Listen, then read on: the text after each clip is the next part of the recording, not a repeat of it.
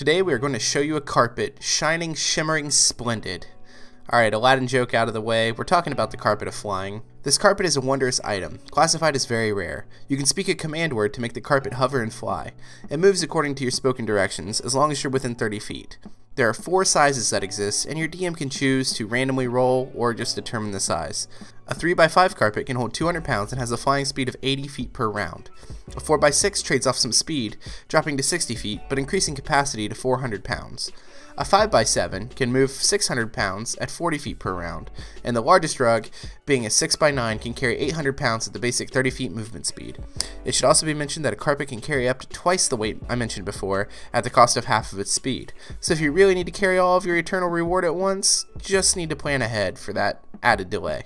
Come on, you knew I was going to mention Aladdin again. That's kind of the point of this video. Now it's the part where I would play Magic Carpet Ride by Steppenwolf, but copyright's a thing, so I'm just going to say thanks for watching, like and subscribe, and I'll see you all next time.